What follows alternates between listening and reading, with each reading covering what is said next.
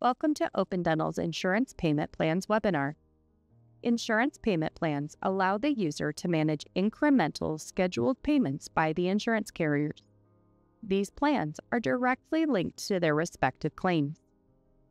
We'll start by creating an insurance payment plan for this patient.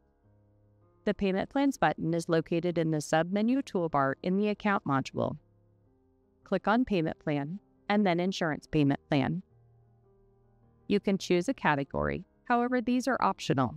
They just help organize your payment plans into categories. It does not affect the payment plan in any way. If you'd like to add insurance payment plan categories, go to Setup and Definition. Select the patient that the insurance check has been sent for.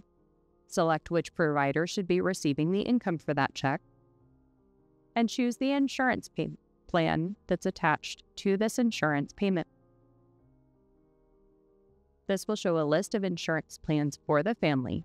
Choose the correct insurance carrier from the list. You can also check the box for Show Plans for Family which are not in use by the current patient. If the procedure code was sent off to the insurance company and that patient no longer has the insurance plan and it has been dropped, to find old plans in the system, check the box to make them available in the window. The date of agreement will default to today's date and can be backdated if necessary. The total dollar amount here, we're going to just put the dollar amount that we're expecting to receive from the insurance carrier, without any write-offs included. So in this case, I'm going to put in the $17.25 we're expecting from the insurance company. Our date of first payment that we can change if necessary. Our down payment amount should be the dollar amount of the check that you're holding. You can include APR for an annual percentage rate of interest attached to the insurance payment plan. And then your next boxes are whether the insurance company said they were sending you a specific number of payments, or they gave you a specific dollar amount that would be coming on each check. In this example, I'm going to put down that I found out my insurance carrier is going to be sending 6 payments. I'll then click on the More Options because they told me they'd be sending the payments quarterly. The very last box in here is our TX completed amount.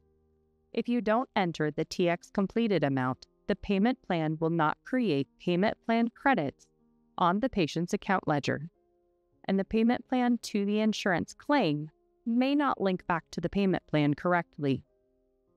We'll go ahead and put in our total dollar amount of how much we're expecting to post to the ledger as a credit from the insurance carrier, so that we know that our patient portion should be the amount our patient should be paying. We'll then click on the Create Schedule.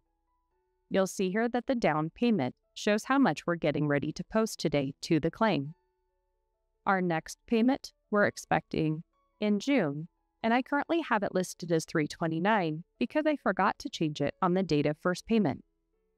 If you need to fix this to show that the next check is actually expected in June, simply change the date of first payment to when you're expecting to receive that very next check and click on the Create Schedule. You'll receive a pop-up saying to replace the existing amortization schedule, asking you if that's correct. We'll click OK, and you'll see that I am now expecting that charge to hit on June 29th as a reminder on my payment plan report that I should be expecting to receive a check from Delta. We'll go ahead and click OK now that we have the insurance plan created. Now we can go ahead and post the payment just like we normally would. With the insurance plan selected, we'll double-click into that claim, click on our By Procedure button, and put in how much the check is for. Click on Save, and then finalize the check as normal. Now that we've attached the payment to the insurance claim, you can see that the insurance plan has also been reflected to show that it was paid for the $500. If I double-click to open the plan, you can see the check is also attached inside of the payment plan. The remaining balance is the amount my patient is now responsible for, and we're expecting this to be paid by the insurance company over time. If you need to process and finalize subsequent insurance payments via the claim, we'll use the Supplemental Payments button. Let me show you an example of this.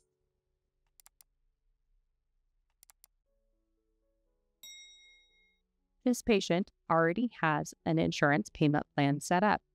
So if we're receiving additional payments from the insurance carrier, we'll find the claim, double-click to open, click on our Supplemental button to post an additional payment from the insurance company, and finalize it as normal.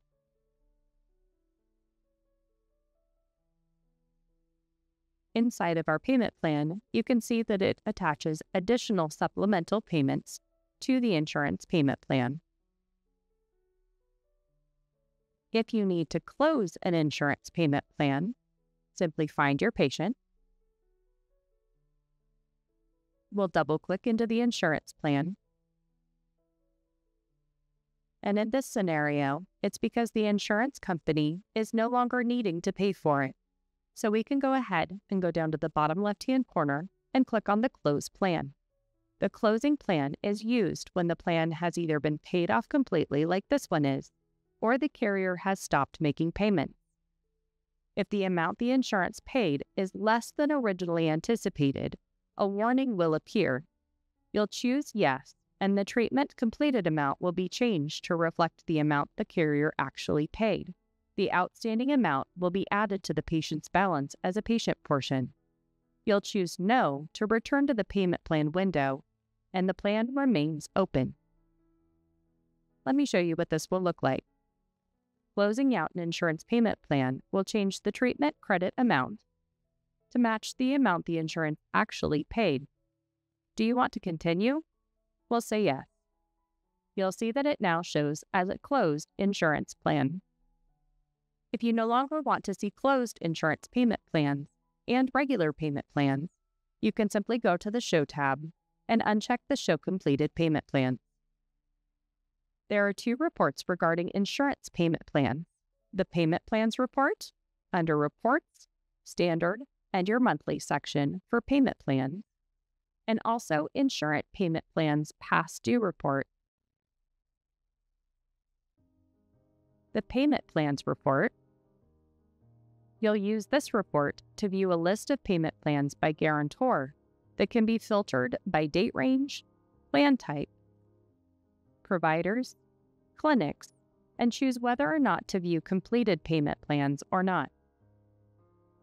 You can also choose to show the family's balance and limit this report to plans that were created within the specific date range that you set. This report provides the following information: provider name, guarantor, insurance payment plan indicator, the principal amount, accumulated interest, the amount paid so far, balances remaining, amount due, and balances remaining that is not yet due. The insurance payments past due report. Use this report to track insurance payment plans with overdue payments. You can filter this report by days past due,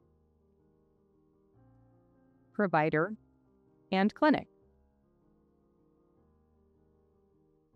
In this case, we have a patient where the date of last payment doesn't exist. It is 5 days overdue, and the amount overdue of $29.50.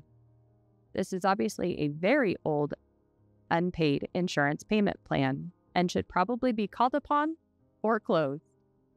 You can also print this report and export it to a file.